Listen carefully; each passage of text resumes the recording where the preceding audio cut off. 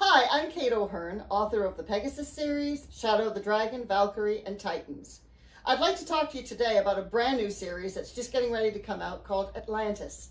Book 1, Escape from Atlantis, covers the story of two cousins, Alfie and Riley, as they get shipwrecked on the mysterious island Atlantis. But not everything is as they expected, because it's not just a deserted island. There are people there, but the people have a secret. When I was a kid, I heard the legend of Atlantis, and I thought that was really intriguing, and I've always loved the Bermuda Triangle. So I put the two together. Atlantis is in the Bermuda Triangle. And so my mind just started going crazy. Now, one of my favorite books was The Island of Dr. Moreau.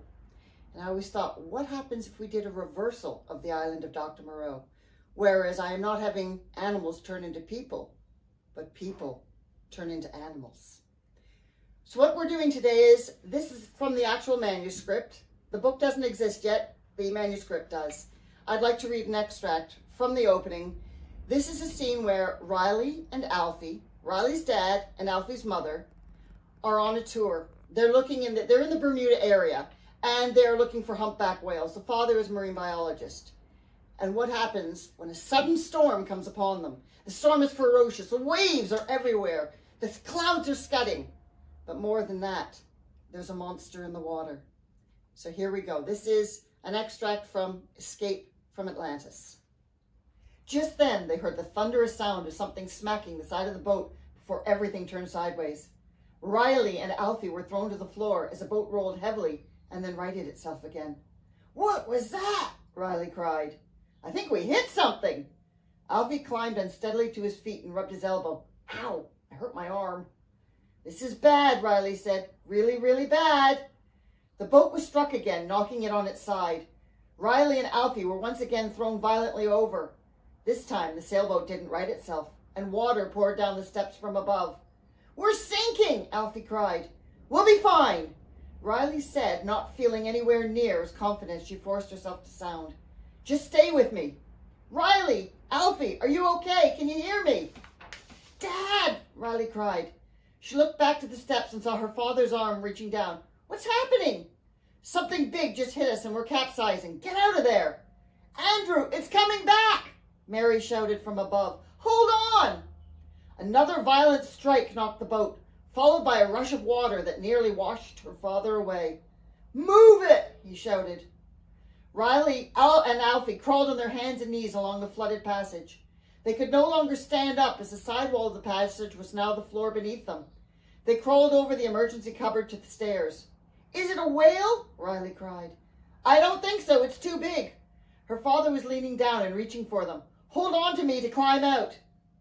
Just as Riley was reaching for his arm, Mary screamed, "Hang on!"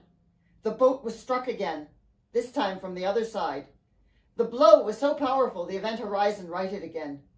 Tossed around like rag dolls, Riley and Alfie made it to their feet and ran towards the steps, just as another scream came from above. This was followed by an explosive crash. Climbing up into the ferocious storm, Riley gasped. The sky was black and the rain blew in all directions as the wind howled like an enraged animal. The tallest mast was broken and lying along the deck. Her father moved away from the steps and started edging along it. A moment later, he struggled back. "Come on, we have to abandon ship." "Why?" Alfie called. "The boat's still floating." Riley's father shook his head. "Not for long. The mast damaged the bow. We're taking on a lot of water." "We're sinking?" Riley cried. "Yes, now come on. We have to inflate the life raft and get out of here before it's too late." But Dad, what about that thing in the water?" Riley asked. The words were just out of her mouth when Mary screamed and pointed towards the front of the boat. Riley added her own scream when she saw the dark head of some kind of massive, snake-like sea serpent rising out of the water and smashing against the front end of the boat. Its long, scaled body coiled completely around the event horizon like a constricting snake around its prey. The boat cracked and broke like an eggshell as the sea serpent tightened its grip and crushed their sailboat. "What is that?" Riley shouted. "It's a sea monster," Alfie yelled. "Whatever it is, it's sinking us," Riley's father cried. "We have to get to the life raft." They huddled closely together and moved towards the stern of the ship. With each passing moment, the event horizon groaned and creaked as the monster crushed it. Riley looked back and saw more of the dark creature climbing out onto the bow and pulling down the rear of the boat.